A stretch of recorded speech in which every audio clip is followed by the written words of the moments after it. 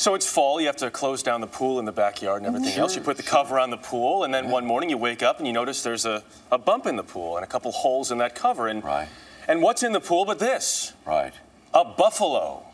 This is in White County, Georgia. Well, Lord knows Georgia is the buffalo capital of the Western Hemisphere. Yes. Absolutely. About an hour and a half outside Atlanta. Where did the buffalo come from? It's a good question, and I'll answer it for you right now. Go ahead. There was a neighbor had 3 buffaloes as pets. Oh. Now you ask, why would someone keep buffaloes as pets? That's not like the neighbor's dog getting in your pool. No, it's the neighbor's buffalo. A little bit different. And the water's dirty, so apparently the buffalo possibly did a few things in the pool. Nice thought. Where are the deer and antelope? The 2 other buffalo that got loose in White County, Georgia were captured immediately. This one, unfortunately, had to be put down after it was pulled out and rescued.